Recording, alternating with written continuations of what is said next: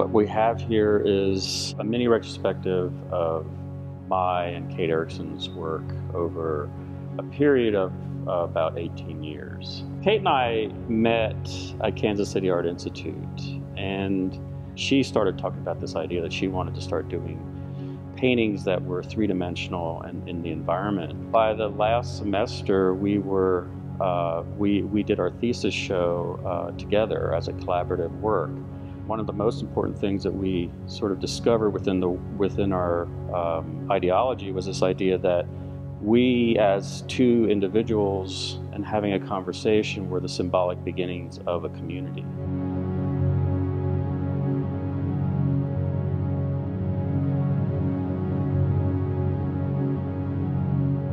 The paint chart is something that we had used time and time again.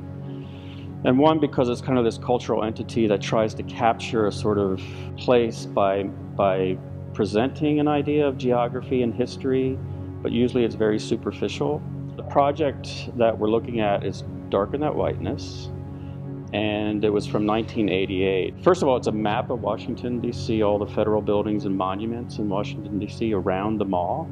What we did is we had a fan deck of colors, and so we actually took that chart and we walked around and we color matched the granite and marble and the limestone of Washington, D.C., the federal buildings and the monuments of Washington, D.C.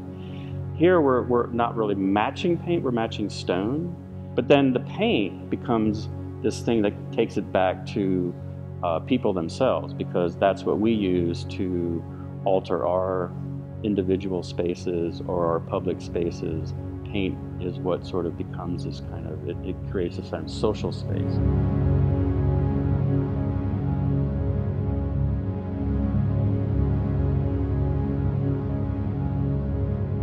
The drawing of camouflage history, which was a project that was done for Places with a Past, curator Mary Jane Jacob.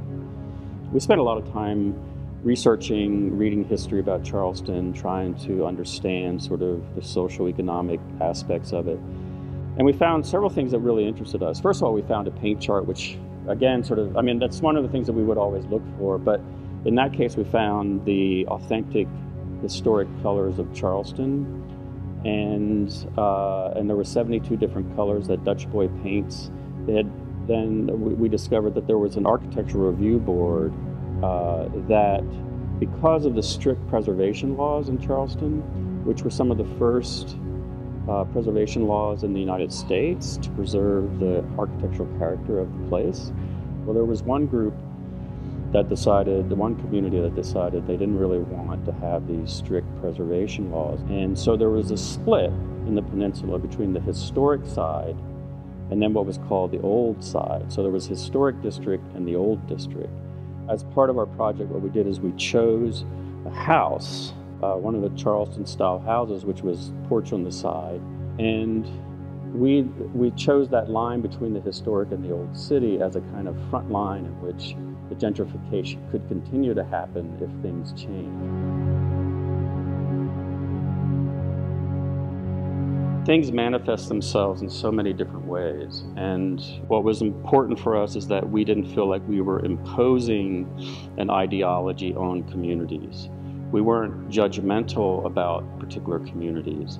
Yes, we might say it's political, but it's not political in a way that's saying there's a right and wrong. It's questioning the ideologies.